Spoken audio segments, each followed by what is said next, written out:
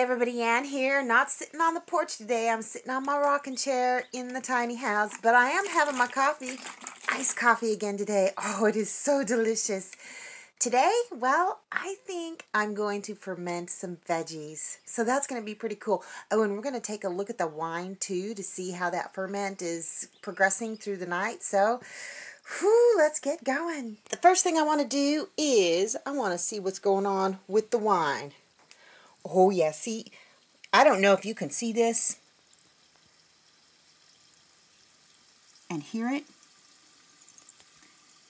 And all the raisins have come to the top, and it is bubbling like crazy. And this is super great to do it this way. At least I think it is, because if you put it in the carboy, you can only put so much in, and it will bubble up and get into the airlock.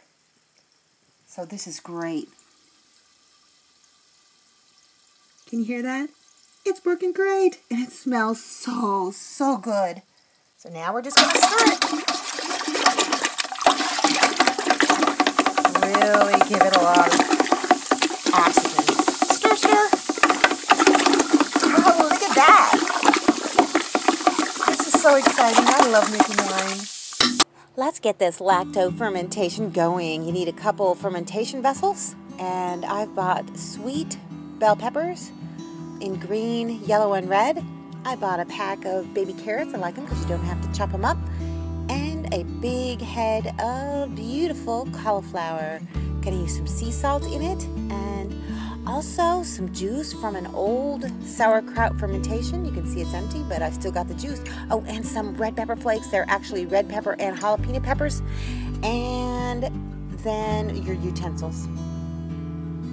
First thing I'm going to do is just dump these carrots. Easy enough. And then chop up these sweet bell peppers.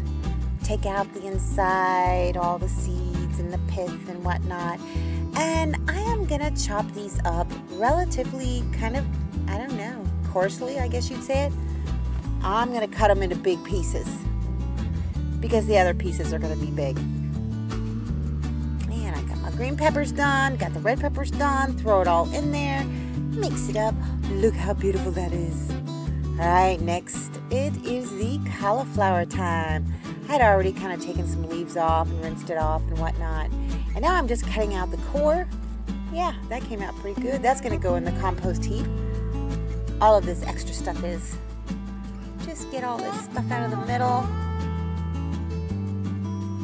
And then I'm going to just cut off any brown spots, anything that I don't like the looks of, and just get rid of it.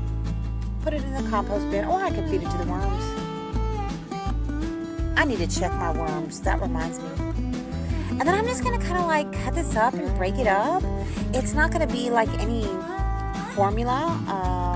Most of the time you can just kind of pull them apart, cut off the stems. Kind of bite-sized pieces, I guess you could say. Toss it around, because it makes it look pretty. And then start filling your jars. And just kind of variegate the ingredients so it looks pretty. And I can already tell that I'm going to need another vessel. Yeah, I grabbed another. These are quart jars, wide mouth. They fit my little fermentation caps perfectly. Just get them filled all the way up to kind of like where the rim is. And just kind of push them down, punch them down. You might be able to get a little bit more in there. Now I'm going to put about 2 tablespoons of already started sauerkraut juice in it.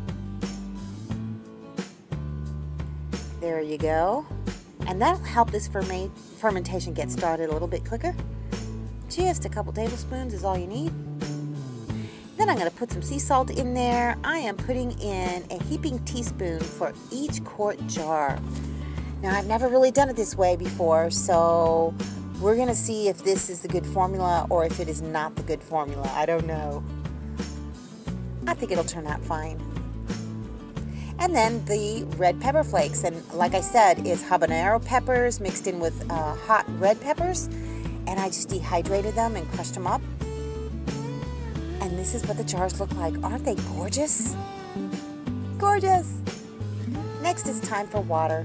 just fill them up all the way to within, oh, you know, I don't know, about an inch from the rim.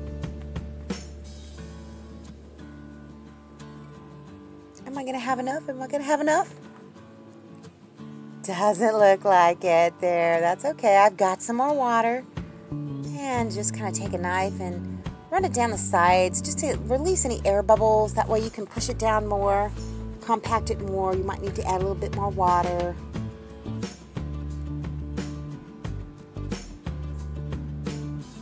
It's looking good.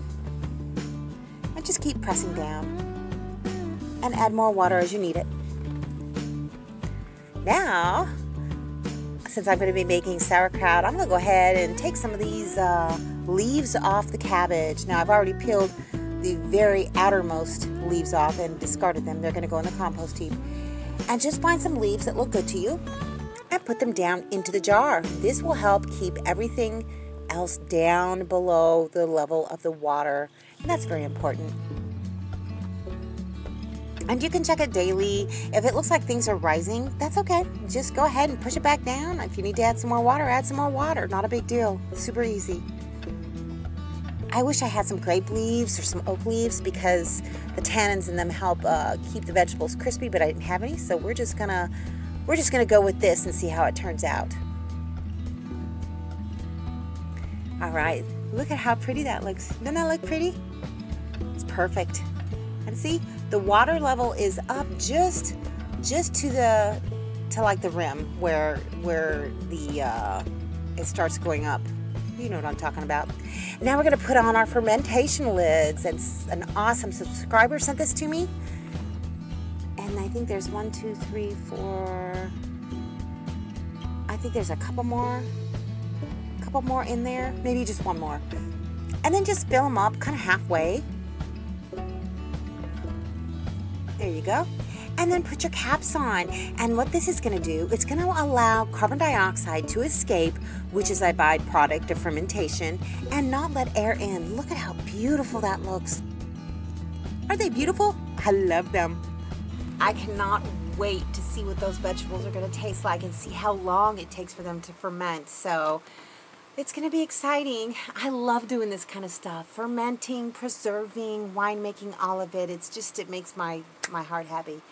Anyhow, I've been getting some stuff in the mail and via UPS and FedEx, and yep, it's Prezi time. And I know this is going to drive some people crazy, but I'm going to go ahead and share with you what I've recently got. Now, all of this stuff comes from somebody who wants to remain anonymous. In fact, there's 2 separate people that have sent me things recently, and they don't want their names. So let me show you what I got. Alrighty, in one box I got one of these little thingies that you, it's a icy cool towel. I can't get it out right now. Well, yes I can, yes I can, yes I can. All I have to do is wet it. Wet it, and then it's supposed to stay cool, and it will keep me cool out here. So in a few minutes I'm going to go wet this because you know what? It is really, really hot out here. Alright, I'm just going to set this over there. Alright. Oh, okay. I got some gel, some pain relief gel. So that's another thing. Because I have buccal joint pain, especially when it precipitates and it gets rainy and whatnot. And here's another thing for my glasses. Nice and clean lens cleaning wipes. I need these. You know what? I'm always like cleaning my lenses with my shirt, and sometimes it's kind of sweaty, so I can't really see very well. Okay, so that was in one box. So this person kind of knows me, knows what my needs are, and kind of anticipates things. So here's another thing. All right. Now, y'all know I'm completely off-grid. I exist completely on solar. I have no generator, and so I have no refrigerator. So shelf-stable items are really important to me. This person got me like a gazillion Golden's spicy brown mustard. And I've been using this on my sandwich wraps and whatnot, and it is so delicious. Also included in this bag, well, some mince. Yum. Single serving size ketchup, which is very, very thoughtful. because if I open a big thing of ketchup, well, I have to refrigerate it, and I don't have to with these. So there's no waste. And Hellmann's Real Mayonnaise, little individual packs for me. Oh, what's this? Cholulu hot sauce. Oh, hot sauce, single serving size. So this is great. Very, very thoughtful. Thank you. I love it. All right, what's next? Oh, I've been using this for the last couple of days. This is single serving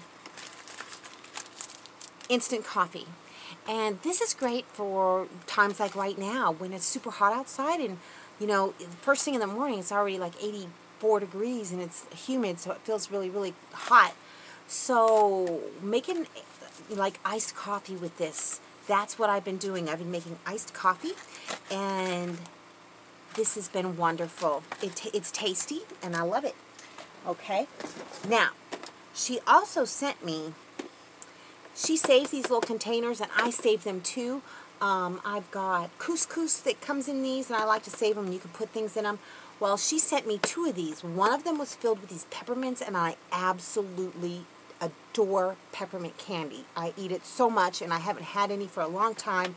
So, and you can already see some of it's gone. So this is awesome. And in the other one, she filled it with clothespins. And that's, you know, I used each and almost every one of them when I did my big load of laundry the other day. So that was very, very useful. So I got 2 of these, one with peppermints, one with clothespins. All right. And then, oh, here, yeah, more nice and clean lens cleaners. And she sent me a couple very nice notes. Now, this one blew me away.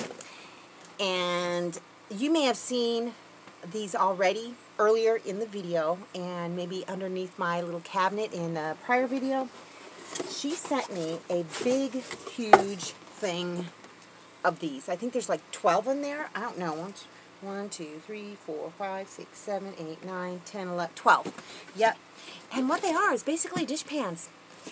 And they are wonderful.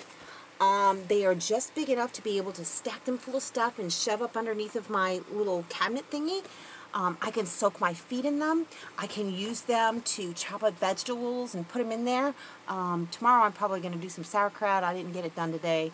And I needed a big bowl, so I don't need a big bowl anymore.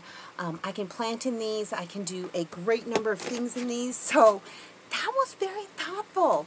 And they're just the right height, too. Okay. What's next? The next thing, we're going to have to get up and walk a little bit. Whew, it is scorching hot outside, so I went ahead and wet this, and it gets very cool after you wet it. But check this out. Let's see if I can do this. Look at that. See that? That is my new wagon/wheelbarrow. Here, let's get a better look at it. A very wonderful person who wants to remain anonymous sent this to me. And I put it together today, and it took me forever. The instructions were horrible. I gave up, and I just kind of figured it out. There's a couple bolts I need to turn around. I think they're supposed to go to the outside. But otherwise, this is great. It's very sturdy. It can carry several buckets in it. So, I don't know, maybe tomorrow I might have to go over and talk to Mr. Lucas if it doesn't rain and get some water, because my plants, they're not dying, but look. They're not looking so hot. They really aren't. I'm not going to take you down by the street because you know what? You don't want to see down by the street. Nothing is going on down by the street except for death and dryness and desolation. Anyway, you know what? That's all I got for you guys today. I will see you in the next video. Thanks for watching, everybody. I hope you enjoyed the video. Make sure you like, subscribe, hit the bell, and y'all have a good one.